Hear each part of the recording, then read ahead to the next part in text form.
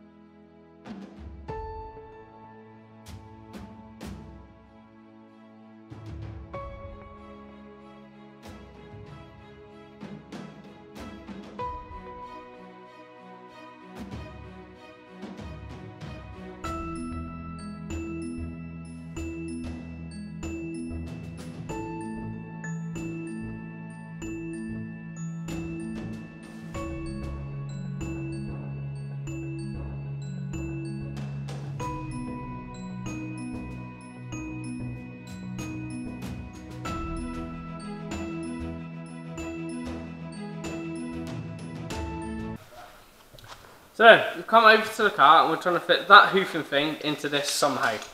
I'm unsure where. Very unsure where. Let's have a look. Shut up and sit down.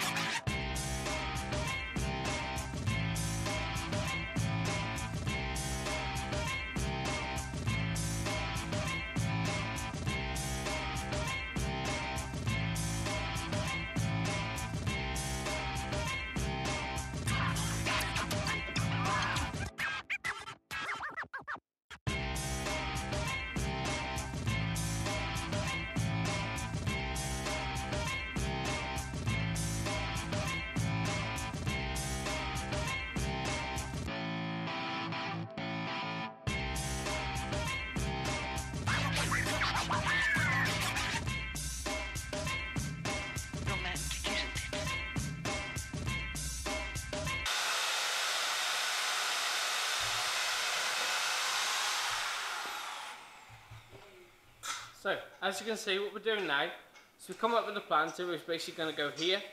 We turn the turbo front housing around, so we've got the down, the inlet or whatever it is coming down to the side of the intercooler. So what the plan is now is we're going to build off this down and basically to the bottom of the turbo manifold.